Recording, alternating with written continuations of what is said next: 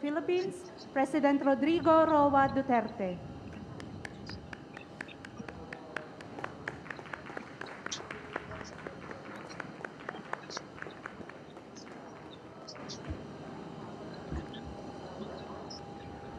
Magandang gabi po sa inyong lahat. Magandang gabi, Mayor. Ang una pong magtatanong ngayong gabi via Google Meet ay si Joseph Morong ng GMA 7. Joseph. Hi sir, how are you doing? Oh, yes, Kumusta sir. po kayo sir nasa TV? How are you doing sir? Nice to see you again, although virtually. Sir, first question, just so galing po sa inyo, for the record sir, nabakunahan na po ba kayo? Can you lower the volume para Malakas po sir. reverberate? Wala siya. Yeah. Okay. Again, can you... Sir? Okay sir, ulitin ko lang sir. Sir, para po sa inyo namang galing, sir, nabakunahan na po ba kayo? At kung hindi pa po sir, would you confirm na ang gusto po ninyong bakuna ay Sinopharm? At kung Sinopharm po yung gusto nila, bakit po hindi Sinovac? Yeah, alam mo, have you talked to the medical people? Kami yung mga 70, we have to be careful. Ako naman may doktor ako sarili. She thinks that another brand, I will not mention it,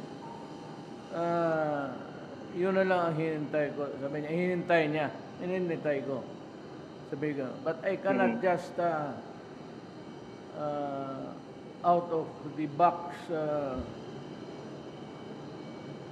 vaccine simply because I have to take care of my age. I will be 77 next year. Next month.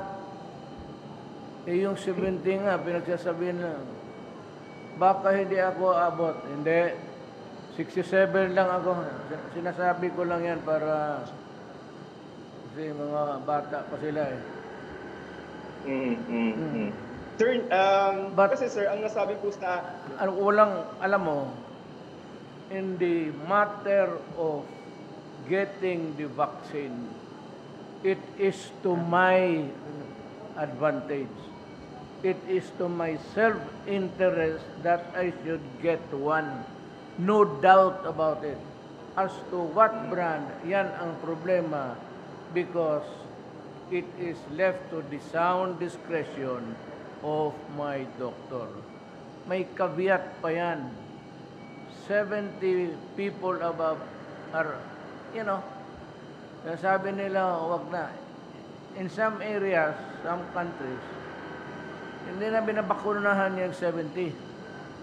It's either because they are nearing death or about to die, or it would be useless to give them the vaccine because anyway, they won't live long. I really do not know the rationale or rationale of the whole thing.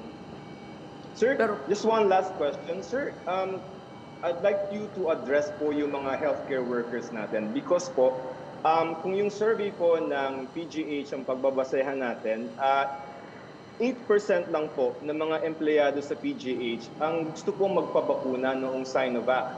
Tapos po yung kung mga Pilipino ang titingnan sir, survey says 13% lang po yung may gusto ng Chinese vaccine. So address sir yung parang distrust ng mga Pilipino sa Chinese vaccines and would you be willing to be vaccinated in public to shore up yung public confidence sa pagbabakuna? And just one last point sir, si Vice President Lenny saying that you should be the first to be vaccinated to shore up the public confidence in the vaccine. So yung survey sir, na mababa yung may gusto ng Chinese, and then yung kung kay Vice President. Thank you sir.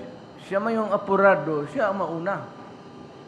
Ako, I cannot just decide. She's young. I am not. I have to defer to my doctor. But I said, on the matter of getting the vaccine, it is my self-preservation will be at issue. Kailangan ko magpabakuna. Ano bang problema nila sa bakuna na talaga magpabakuna man ako?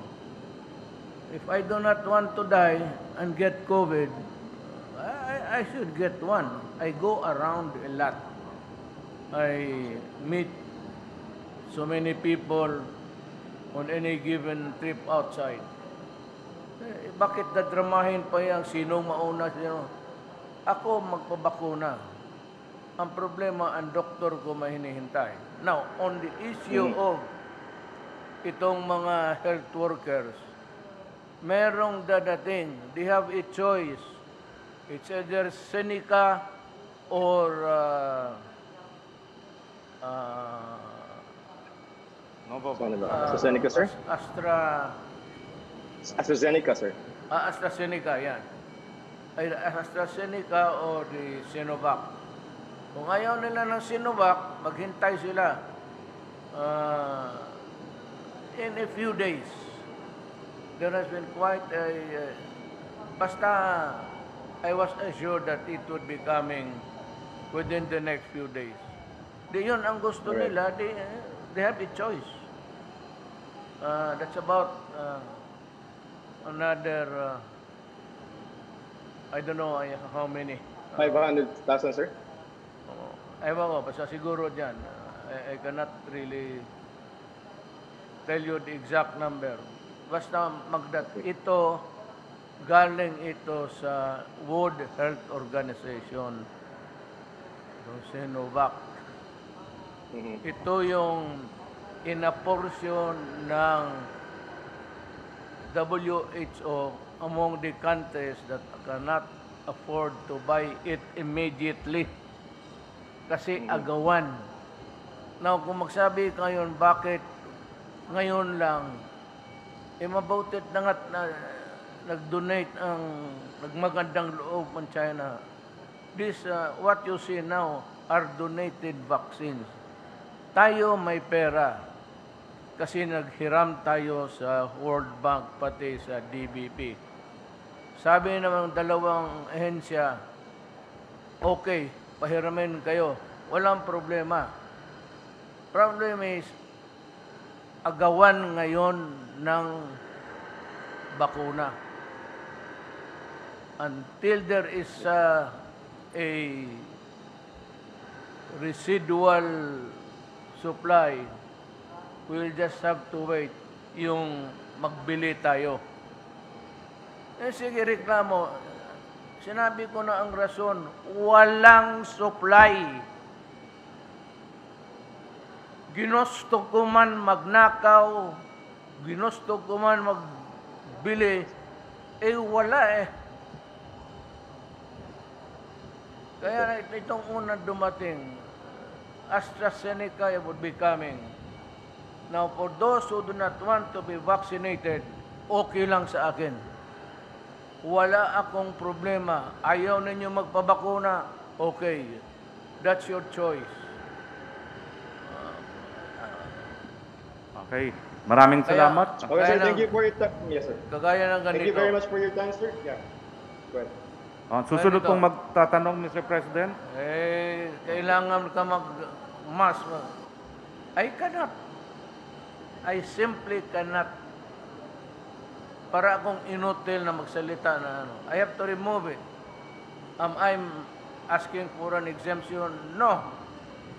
But if you want me to do my duty, to talk to the public, to answer the questions from the press, talagang tinatanggal ko kasi I just feel bothered by all of these things hanging in front of me. Okay, sir. Thank Okay. you for your time, sir. Nice meeting you.